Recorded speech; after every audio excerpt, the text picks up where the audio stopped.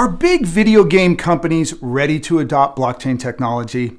The short answer, not yet. And there's really two reasons. One technology, one economic. So on the technology side, blockchain really isn't ready for big video game scale. I've talked about this in other videos, but it's too slow today, and it also lacks a lot of the tools that people building, let's say, a big video game would need to access. So the technology is immature.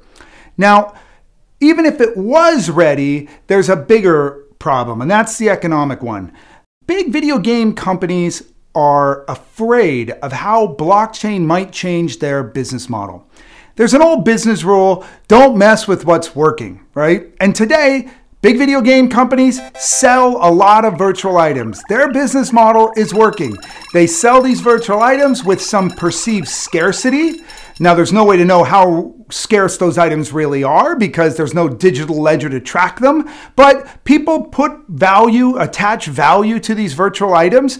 Big video game companies make money and they're happy. So the worry that a lot of video game companies would have is if people can buy from each other by using blockchain to transfer items back and forth, why would they buy from the company?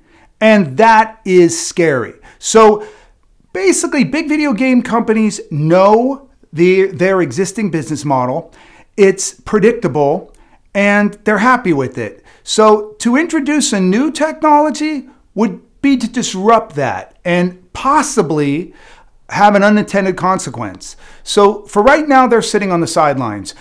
Could one company decide they're going to go forward and adopt it in, let's say, the next couple of years? Sure, but I think that would only come from either greed, they've discovered a way to really monetize using blockchain, or fear. Maybe their business is starting to decline and they're going to try anything.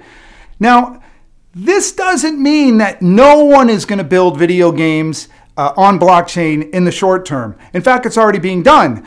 But who's doing it? Well, new entrants, what we call indie developers, independent game developers. And they're able to do that or willing to do that because, frankly, they either are just building a game out today or they have a small game, very little installed technology. There's no big profitable enterprise. There's no big profitable franchise to protect. And so they're willing to experiment with the new technology, even given the risks. So big video game companies, they're going to sit on the sidelines for a while. They're going to wait it out, much like they did with mobile. With mobile, they waited until the business model was proven, the technology was stable, and then they went in and started building lots of video games for mobile users. I think that's what's going to happen. If you're interested in how blockchain and video games can come together, what new business models can come out of that, particularly in the secondary market, the trading market of those virtual items, we've prepared a white paper that you can access from the link below.